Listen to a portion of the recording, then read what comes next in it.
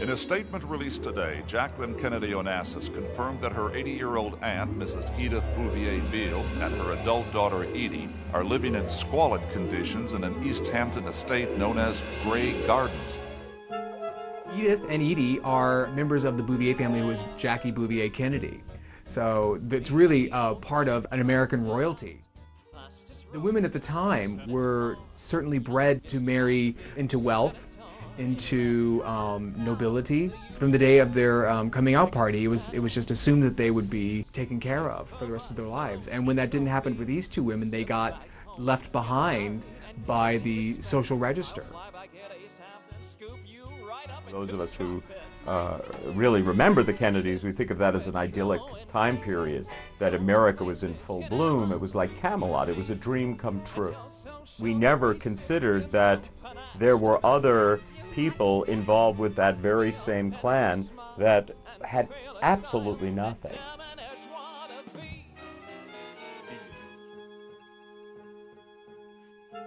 The musical gives you a background on particularly these two women who, one is a debutante who's just about to join high society, and the other is her mother, who is right in the flow of everything that was going on in New York in the 1940s.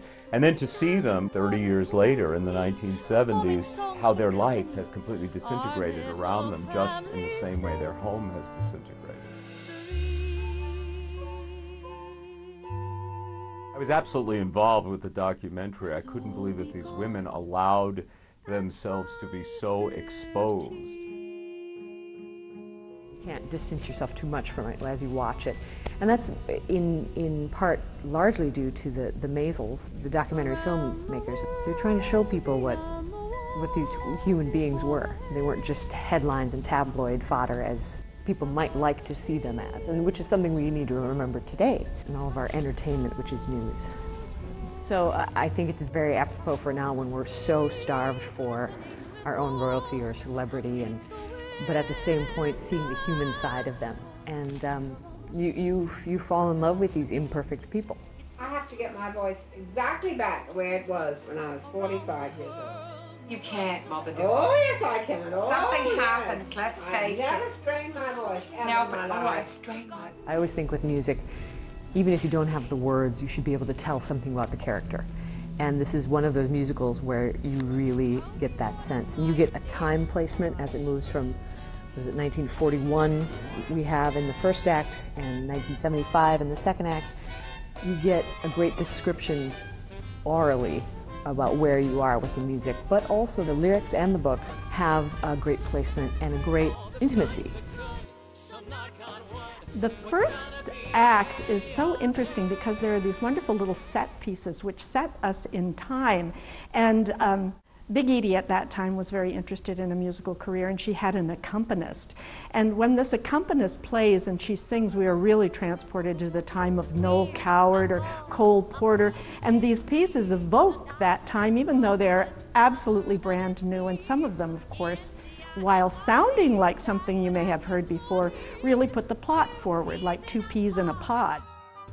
The second act was absolutely surprising because it was very much a musical version of the documentary film. I mean, these women literally allowed the filmmakers to come into their house and capture them utterly spontaneously. And the play captures that.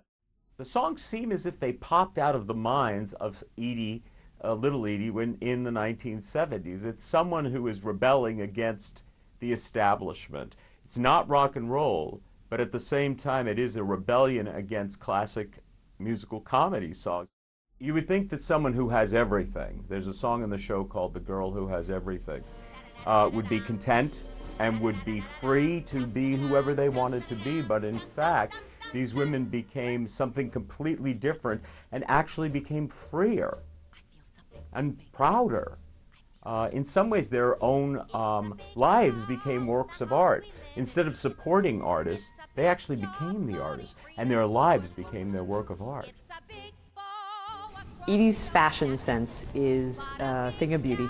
It's astounding. It's a perfect blend of serious and fanciful, and little Edie as a person had that kind of cult following, and no wonder they were in the tabloids. And people were interested in them, and how it spurred on this sense of the fashion world where she almost became a muse and an interest, because some of it is just fashion, some of it is psychology, some of it is emotion, and she used all of that in what she was wearing and doing and trying to reclaim from her past. Edie's fashion, which became quite in vogue after the documentary came out, was really based on the fact because they could buy no more clothes. So she would take all of her old clothes and, like an old skirt that she could no longer wear, she would turn upside down and wear the skirt bottom part up at the waist, and then like the waist would come all the way down, so it became very chic. You know, old turtlenecks became turbans and whatever else. So like they were really, I felt, creative in their limitations financially. They pretty much lived on ice cream and liver pate. Oh, and corn on the cob, of course. To the day they died, they really said their life was beautiful. When you look at it, it looks nothing but horror, with cat food cans everywhere and trash and completely living in squalor. They still said that they were artists and they were still living in beauty.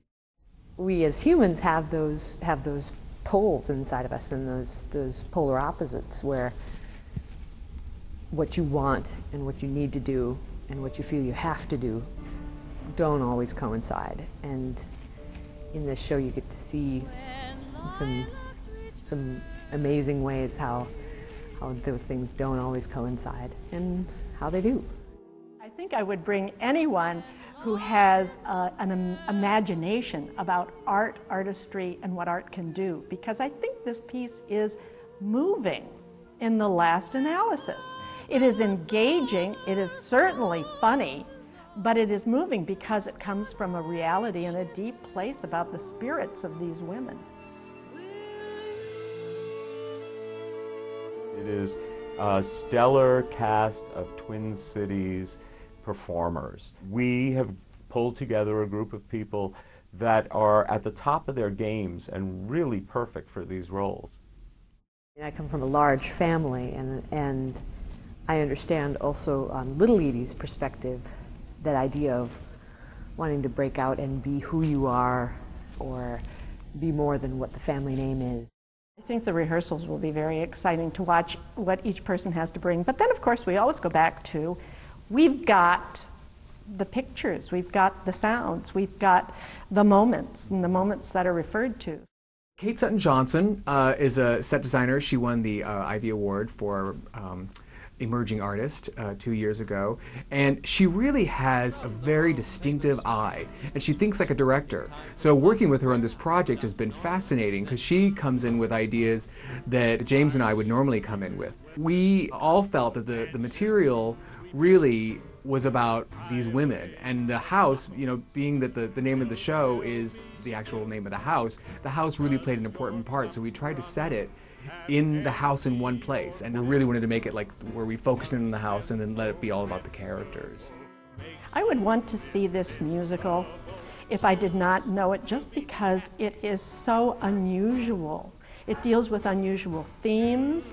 You don't think that you're going to go and see huge chorus lines of people dressed all alike, or all the songs that you know. I think it's a challenge to go and see something, especially when it seems to deal with something that is so unique. And I'm so glad that this piece is having a life.